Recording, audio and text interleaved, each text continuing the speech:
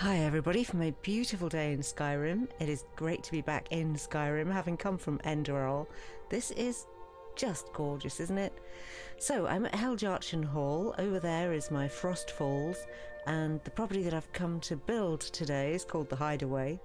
I had this in my last playthrough. Oh, I love this part of the world so much. Just had a bandit attack. Nice little welcome home for me. Long life to you, Thane. Hi, Gregor. Okay, so it's very near to Heljarchen. As you can see, that little cave symbol. So it's down here. And then around here somewhere. There it is. Move planks. Okay, so I fully anticipate getting told off again for my pronunciation of Heljarchen, because I always say it wrong. People always pick it up. So when you come into the cave, this is what you see. Little cubby hole there. And then a couple of rooms.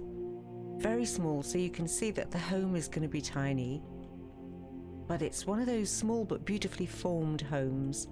And you know I love building.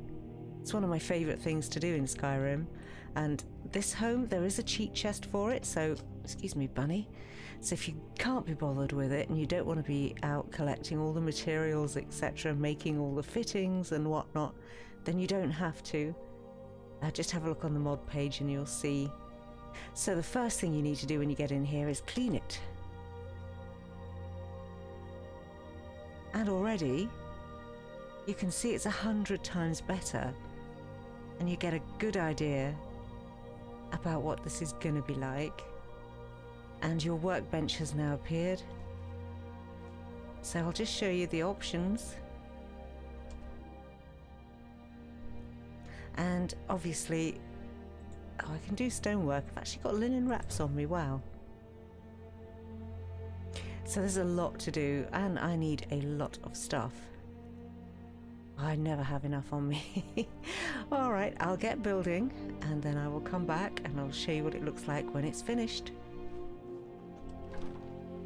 Alright you guys, that's it. The building is finished, and just before we go in and I show you what it looks like, I just want to give a quick shout out to all the kind people that have joined my channel and become a member. Thank you so much, I really appreciate it. Your support means the absolute world to me, it really does. So, the home. Something unfortunate has happened really with this, and I'll explain it to you. The workbench. Now I had this mod in my last playthrough and it was absolutely beautifully behaved. This time not so much. After finishing all the building, I got to the last bit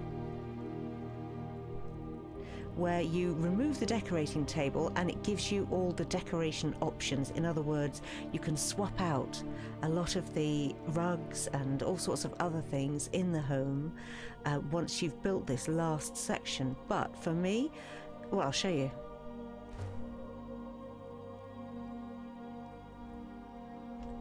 And now I'm stuck like that. I can't move.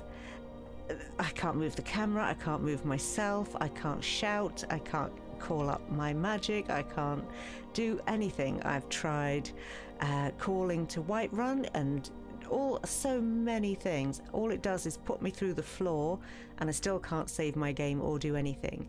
I checked on the bug section of the page for this mod, and other people too have had this problem. So I then installed the same mod on Oldrim. And I know I'm going to get told off for saying that. And I came across exactly the same problem. So I don't know what has changed. It's obviously not my game, my mods, or my load order. But there's something broken about this.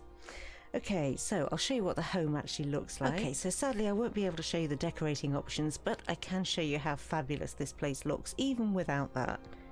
Inigo's in here, comfortable, making himself at home. Bless you. That was my cat sneezing. I don't know if you heard that or not. So, in here in the cubby, here's your smelter, your anvil, whetstone, armor improvement. As you can see, it's just fabulous. I love all this unique workstations. I think they're just terrific. And if this is looking familiar to you, it should do really, because I've videoed a couple of others of this mod author's build your owns. They're all in my build your own playlist, so do check them out. So this cave is now your main sitting room. Here's your wardrobe. Everything just hanging up. It looks fab, doesn't it? I really like it. Here's my little indoor garden, looking so gorgeous. As you can see, I've planted it up. Oh, did I miss the soil? No, I didn't. Oh, I got excited for a second then. And you can interact with the lights, turn them on and off. You can open these little windows. Unfortunately, I can't without finishing off the home. Oh, I can. Look at that. How cool is that? How bizarre that the activator's all the way over here. Okay. And I just love this detail here. Just melting the water for my plants. That is excellent. Little watering can. So many nifty features. You can turn your candles on and off all the way through this place. You can also do the same with the fire. That is just gorgeous. I love the use of these items in this way. And look at that Heath Robinson affair. So normally, had I been able to finish it properly at the workbench, you'd be able to swap out the pillows and the soft pelts there. Just standing up, not doing anything else. Okay. You could also change all these rugs on the floor.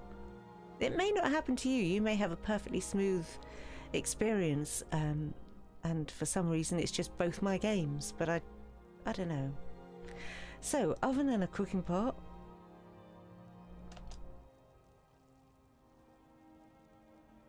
Oh, it makes such a difference, don't you think? Look at the mushroom baskets. How cute are they? And there is so much storage for such a tiny little place. It's amazing. You can also swap out the tea kettle as well.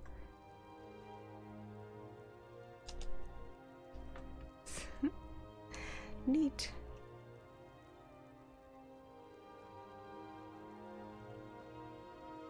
And you can change the chairs and the rugs. This is so nice. Absolutely beautiful. Look at that enchanter.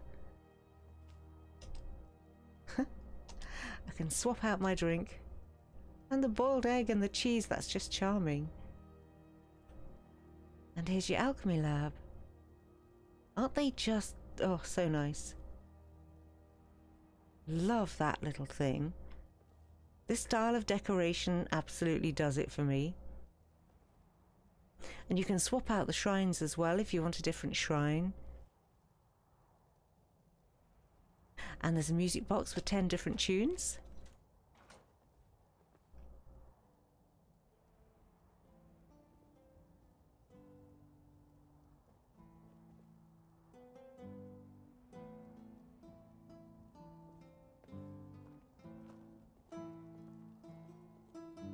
Here's your treasure wall. Now for this, I'd refer you to the mod page so that you can see what you can actually put up there. I must say the pictures make it look amazing. Bit of flickery light on the bookshelf there at the library, but no big deal.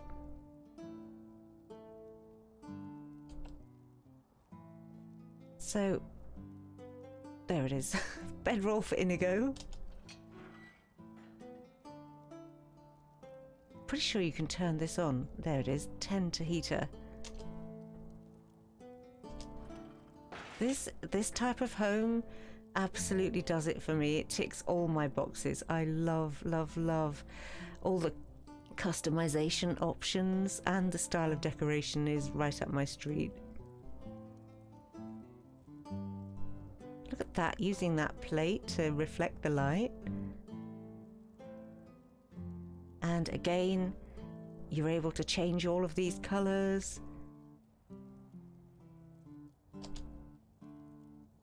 Oh, now it's a bed. How cool is that? That is so nice, little guest bed. Extra blanket, in case it gets cold in the night. And then here's your washing area. He really has thought of everything, hasn't he? His name is Jasper the Gnome, by the way, the mod author. Which is a very cool name.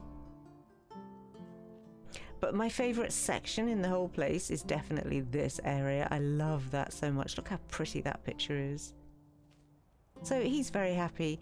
So I'm just disappointed really that I couldn't show you the full extent of all the changeable items. But, you know, if you download this mod and that little thing, you know, just quick save before you click on that last option on the decorating table. Anyway, I'm going to leave it here and call that the end of this wee video. Thanks so much for watching. I hope you've enjoyed it. I hope you're all keeping well and safe. Do let me know what you think about this in the comments, and I will see you soon for the next one.